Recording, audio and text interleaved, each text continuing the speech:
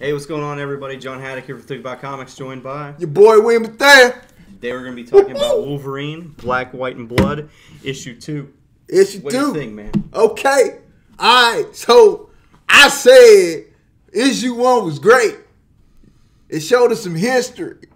Got us involved in what he was. You know what I'm saying? These are true stories. Supposed to be true stories. You know what I'm saying? This isn't the messed up fake visions that he had before. The fake memories. Everything is good now. And then you give me this. Who don't Wolverine know? Who don't Wolverine? What war did he not fight in? What? Look. He's been a spy everywhere. Where? Look. Can somebody tell me what's his frequent flyer mileage? This dude need to be a millionaire. What else could he do? I mean, look, let me tell you something. I am a Sabertooth fan.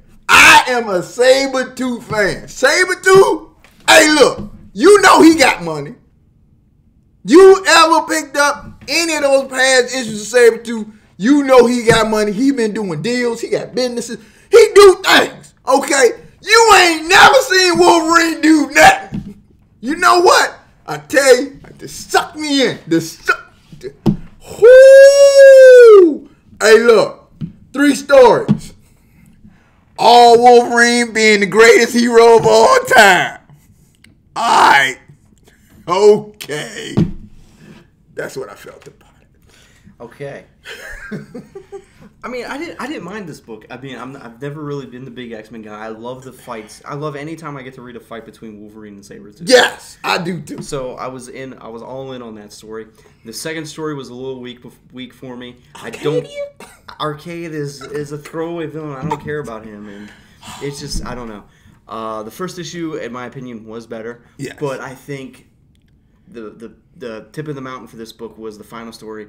We get Chris Claremont writing X-Men again, and it felt like I was reading one of the original 80s, early 90s Wolverine issues. You know, you got Kate Pryde, and they're doing some crazy stuff on Mad Report. Yeah. I really enjoy what they're doing with this. Okay. They kind of stole what DC's doing with Batman. It started in the 90s, and we got it again, and now they brought it back again with the Batman Black and White. And they're doing a really good job with Wolverine. I think Wolverine's the best character you can do this with for Marvel because he's been around so long. You have so many stories you can do. Just like with Batman, Batman's very easy to write for. He's very relatable. Okay. He's a detective. He's a billionaire. He can travel, do all kinds of stuff. Wolverine, you could pick multiple timelines and tell these stories. I really want to see those explored. Okay. And we're seeing that with this. We have a story that takes place kind of maybe when the X-Men really ain't really doing a whole lot of stuff because he gets sent out on a hit mission by Xavier. Then the second one, he's kind of doing his own thing. Maybe he's with the Avengers, whatever.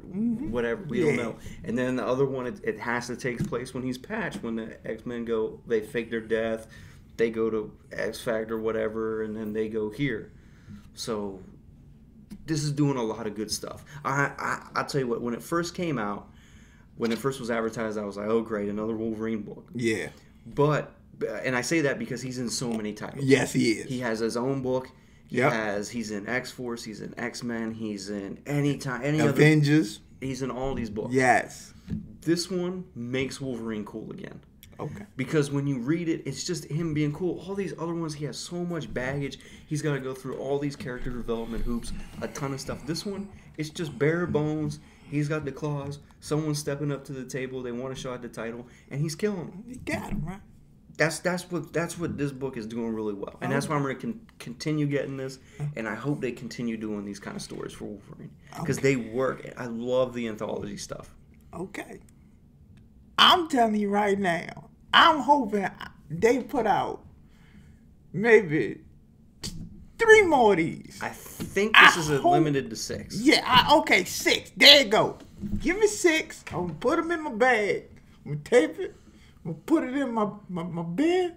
Never touching them again. That's disrespectful. Okay, I'm never touching them again. I'm really enjoying these books, man. I can't. I'm definitely going to get the hardcover when it comes out, if they offer us a hardcover. I'm just saying, Wolverine is like everything.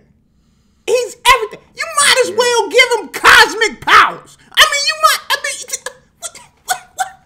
he's immortal. He runs around with a ton of goddamn animanium on him. Yeah, he moves like a cat. The dude, if it hurts, he heals fast. He's been through every war, so he's technically sound in every position. He's the greatest leader of all time. Yeah, he's always on solo missions. Okay. You know what? Okay. You know who would be a great title that you could find and say, hey, guess what? His stories would be exceptionally brilliant in this game. Cable.